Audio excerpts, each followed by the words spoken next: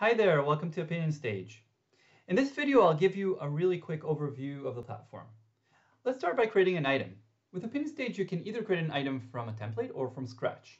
Let's start from a template. I'll click the Template tab, and I'm actually already there. And then I'll select the template I want to use.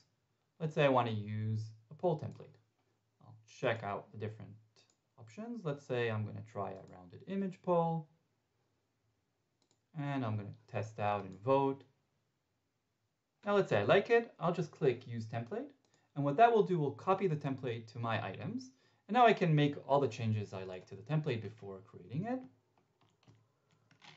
I can change every aspect, images, number of sides, and so on. Let's say I made all the changes I wanted. I'm going to click Create, and preview to see the item I created, and we're good to go. Now let's say I want to create the poll from scratch. In this case, I'll go to the Create New button. Note that there's a few options. I can create a poll format, a survey, a trivia quiz, a personality quiz, a standard form. Let's say in this case, again, I want to create a poll. I'll just ask a question.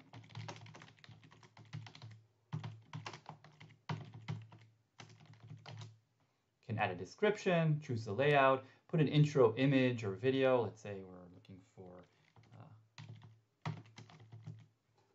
Italian food. You can also check over here the usage rights, and I'm going to select this image. I'm going to crop it, and now all I need to do is add a few answers.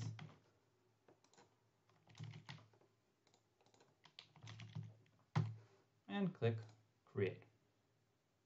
Now I can preview the poll I created again, and you can see how easy it is to create a poll. Now, it's very easy, but we also have a lot of advanced features when needed. So I'll just highlight a few. You can block repeat voting. You can integrate a lead form. Actually, in all our items, you can integrate this capture of email, name, whatever field you like.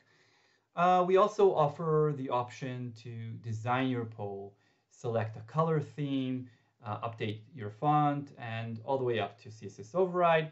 We have a lot of social integrations, and we have also integrations with third parties. Let's say we're ready with this poll, and now we want to embed and share it. So I'll just click the Embed and Share. And now I can either add it to my site using a script code, an iframe code. If you have a WordPress plugin, it's very recommended to use that, and you can do everything from WordPress. Or you can just share it to your social networks or email, or actually you can share the link anywhere you like. You just click copy and share the link. Okay, so we created the item, we embedded and shared it. Now let's take a look at what we can do in terms of reporting. So for this case, I'm going to take a look at a different item that we already created, a quiz, and I'm going to take a look at the results.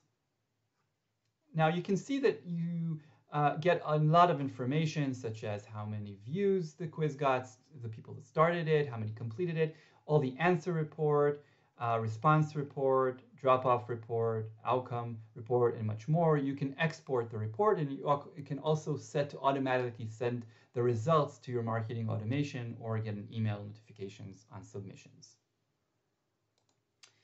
As you can see, the platform is both super easy to use, but also very powerful if you need advanced features.